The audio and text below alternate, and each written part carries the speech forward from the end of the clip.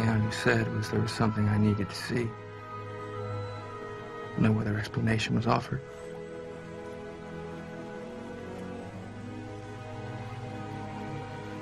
And so our journey that had spanned 2 worlds, bridged the Stone Age and the 21st century, finally led us here, down the lonely Ecuador River.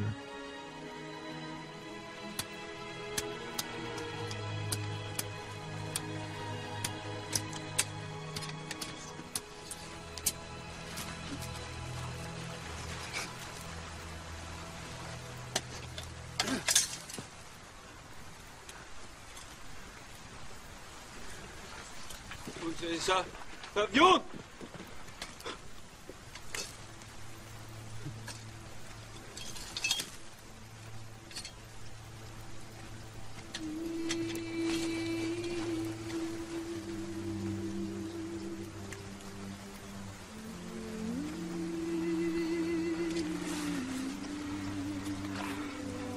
Is this it? Is this what happened?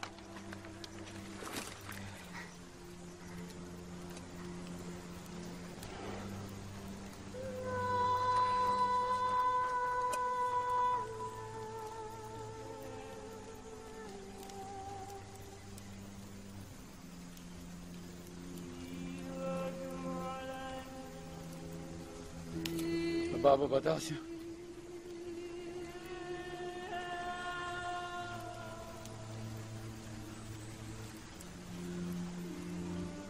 Sa daira batadea masida.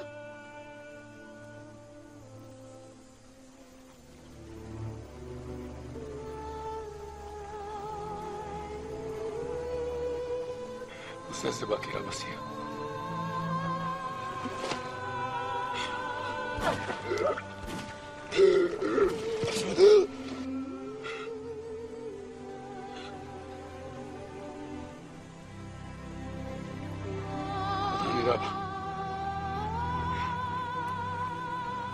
Otaniraba kencha duana kinakabuya.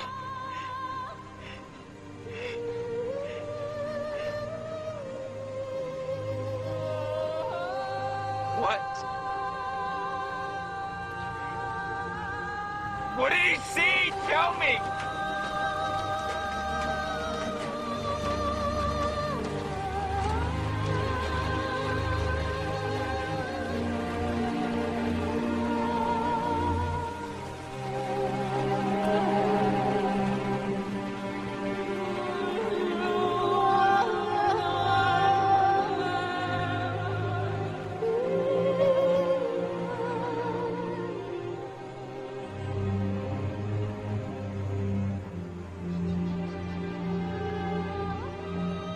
Moharasio Wadugira.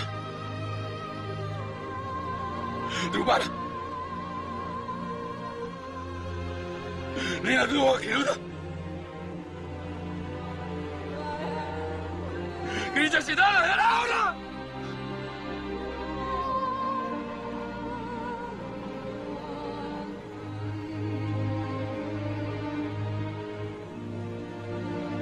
Naudeu! No Kiruda!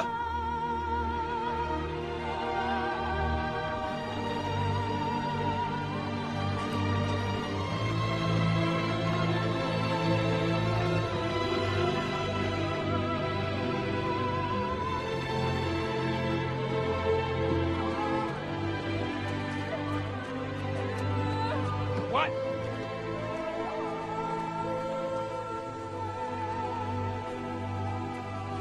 What? 自己带他吧。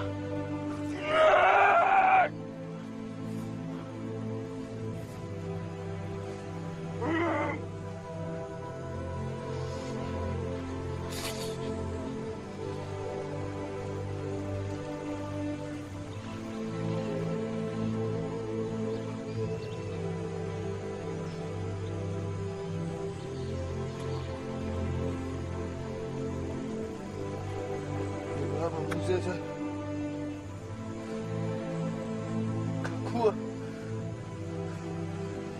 What is that? despacio.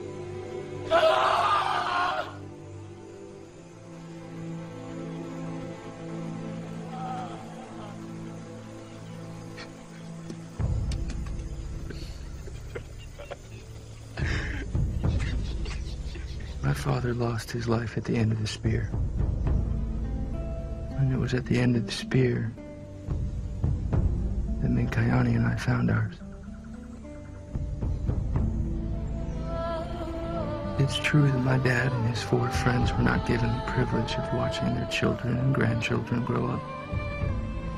But Mincayani is a grandfather. It's the first time in Wadani history they've ever had so many grandfathers. He's not only a grandfather to his own children, he's a grandfather to mine. My dad would have liked that. Through the years, people could always identify with our loss, but they could never imagine the way that we would experience gain.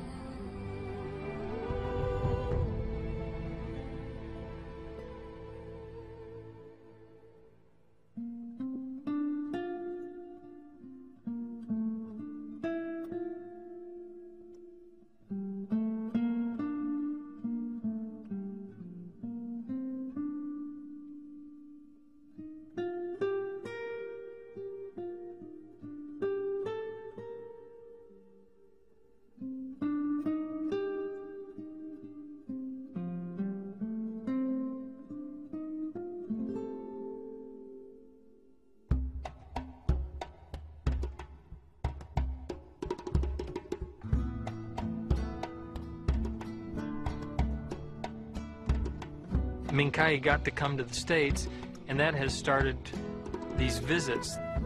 He said some of the foreigners are so nice that even when you're driving, you just stop by their houses and you go to one of the openings in their walls, and he said they just open it for you, and then they start giving you food, and it's already hot and it's already cooked and stuff. He said, I see those foreigners very, very well.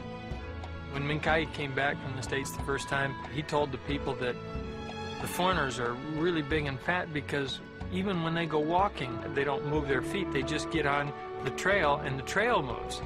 Well, Ompore, his wife, said, oh, you're talking wild.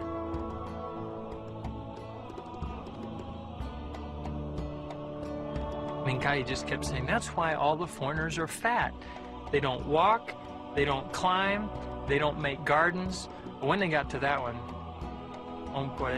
she just said, well, how are they going to live then? Mincay said, they have these big food houses. And he said, there's just piles of food.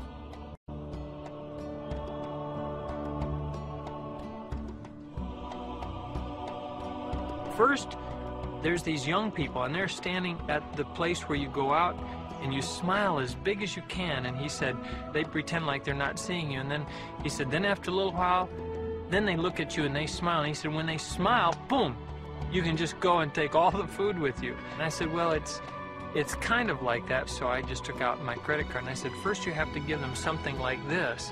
And Mincay looked at all of them, he smiled, and he said, they just give it right back to you.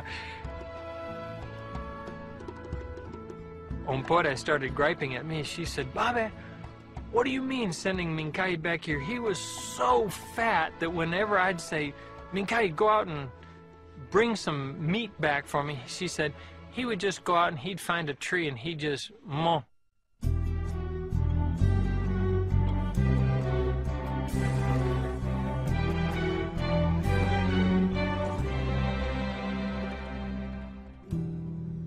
Under a new sky,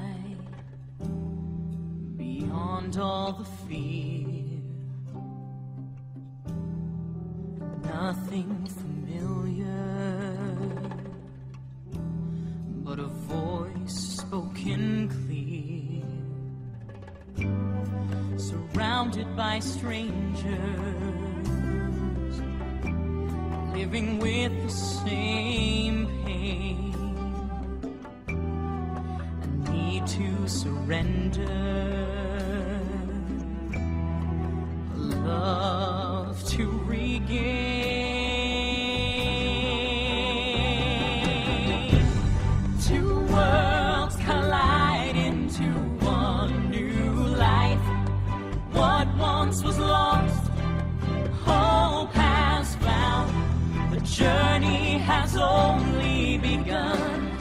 along the river, along the river.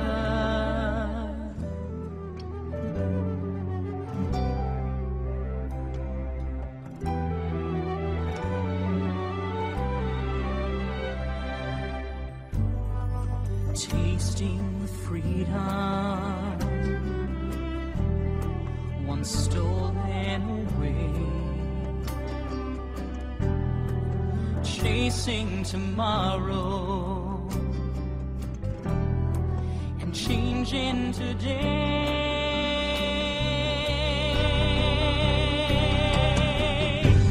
Two worlds collide into one new life. What once was lost, hope has found. The journey has only begun. Along the river, along the river.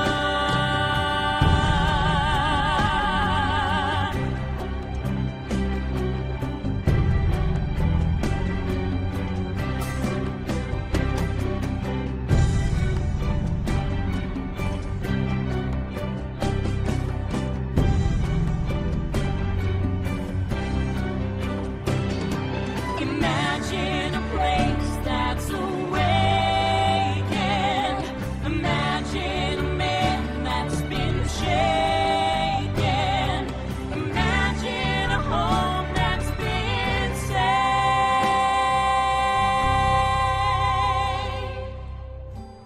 Two worlds collide into one new life. What once was lost, hope has found. The journey has only begun. Along the river, along